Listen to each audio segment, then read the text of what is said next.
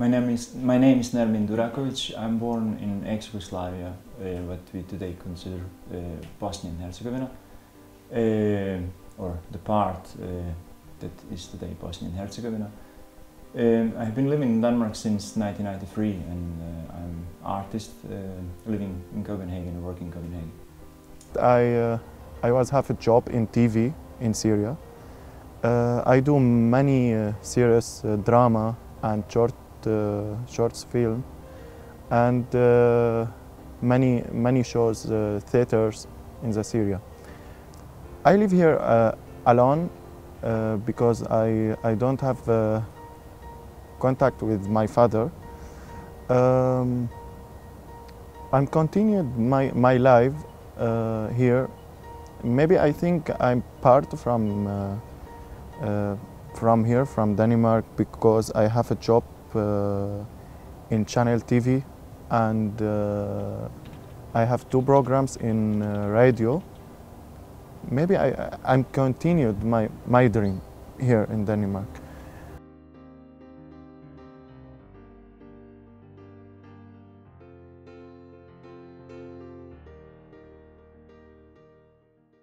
In the midst of the busy streets of Copenhagen, a mix of people from all different backgrounds and cultures walk side by side.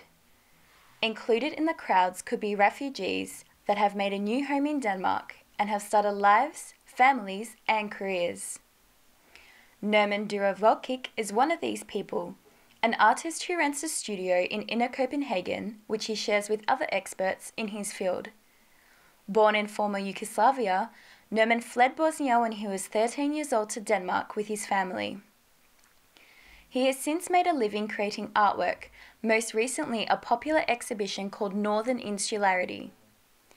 The Bosnian artist has reconstructed cold rooms typical of refugee detention centres outside the city of Copenhagen. The Northern Insularity is an exhibition that collects a series of work that I did through the last 15 years, so to say. Since 2000 and all the way to today, I have been working with asylum politics as almost the primary subject in my art production. And I remember as a student at the Art Academy that I was interested in information material that was officially presented in Red Cross websites about the living conditions and the way they present themselves. And what caught my interest back then was this gap between the reality on the ground level and the way they describe themselves and the way they were allowed to appear in the public eye, so to say. The information of this, the information at that time was only available in Danish language and was aimed to almost to appear as people who were staying at asylum centers could almost choose based on this information where and how to stay, which is of course different from the reality. According to the Christian Science Monitor, the Danish Refugee Council and the Danish Red Cross maintain these refugee camps, some which house 2,000 refugees of all kinds of ethnicities mixed together. The CSM also stated the Red Cross also spread refugee centres around Denmark rather than concentrating them in larger cities to avoid tensions with the Danish people. This is what Nermin wishes to represent in Northern Insularity by reinterpreting the concepts of asylum and identity. I started to looking into interior design of asylum center, how they was composed, and I started to digging through some old photographies and some internet materials and try to reconstruct some of those spaces in three-dimensional computer software. While chatting with an artist he shares his studio with, Norman points out the furniture used for recreating refugee rooms in Northern Insularity kept in a neat stack. He reiterates his exhibition directly involves ideas of asylum and identity, and therefore revolves around politics in Denmark regarding immigration. During the 90s, I have been a teenager and I experienced the Danish Asylum Center from the inside. So I know about how serious reality is. That is in fact very different from a mainstream version that mass media and politicians present to the wider population. Back in the 19th, of course, and especially today. So, but I have to emphasize that my work is not autobiographical. All I do is trying to, through the art, to touch upon some aspect of our contemporary society and its brutal reality when it comes to asylum politics. As an excerpt from Nerman's Northern Insularity catalogue, the word insularity is a synonym for ignorance of other cultures, ideas, and people outside one's own experience. He relates this word to its presence in societies in the northern part of Europe today. We can clearly conclude that the position of asylum seeker is quite the opposite of the freedom. It's more a state where the masses are controlled, regulated, categorized, numbered, and with regards to the Syrian people entering Europe lately, one can certainly say criminalized by the law first and foremost and by the mass media. So we have basically a legal system that create this category and identity for a certain group of people. We have laws that disable legal rights and votes for the refugees, first and foremost. And secondary, we have the system that regulates their living conditions by setting the physical frameworks for where to live, for how long to live, and how to live. Nerman maintains a certain level of privacy when discussing his experiences as a little boy fleeing to Denmark, but he recounts the necessity of his family situation to leave Bosnia and make a new home. We can kind of describe it in different ways today, but it was at that point of time necessity. We have to move. So people moved because of the need, not because of their free will. Living in Denmark for most of his life, Nerman has both Bosnian and Danish friends, and personally doesn't feel torn between his national identities. And on idea that you have to choose, rather to choose between to be Bosnian and Danish. In my opinion, you can be both or you can be nothing. It doesn't really matter. Personally, I never felt this limbo between to be Danish or Bosnian. Mazen Kasım, a Syrian movie maker and radio presenter who returned from Syria 3 years ago, walks around one of his favourite nature parks near his home in Aarhus. He also wishes to make an impact on Danish society by presenting concepts revolving around Syrian children and refugee integration in his short film Survivor.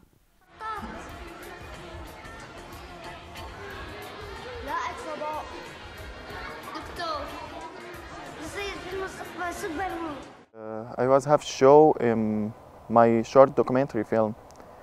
The story about that documentary film, that children Syrian, they was have dreams, okay?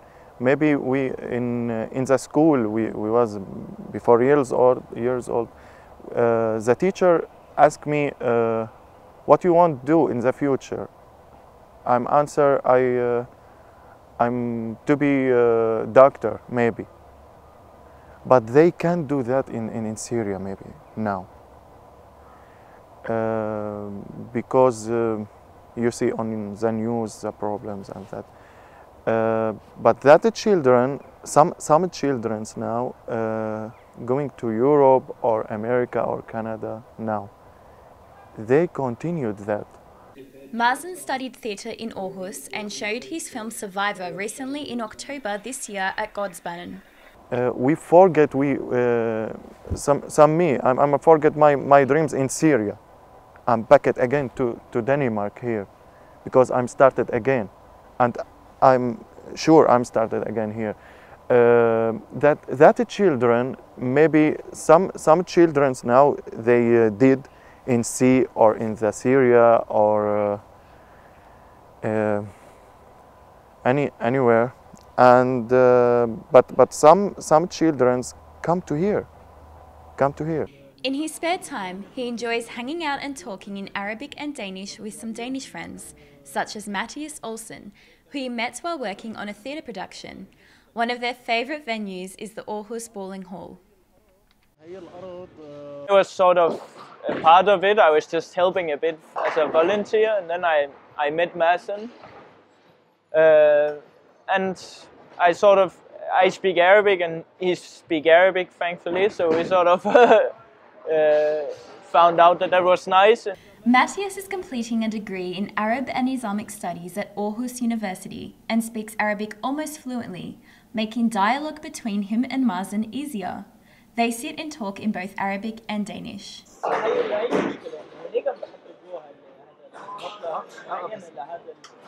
I mean, of course, when we talk in Arabic, we have some common frames and anecdotes and metaphors we can step into, which is quite nice when you have the language, but I don't think otherwise it's so important.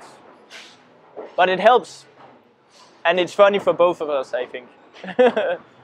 Although Matthias speaks in Arabic to Mazen, Mazen also shares the same Danish sense of humour and timekeeping as his friend. They often come to the bowling hall to watch a game, drink coffee, and even attempt to win a prize. He's really, in terms of humor and ways of viewing what is fun and satire, we're really on the same level.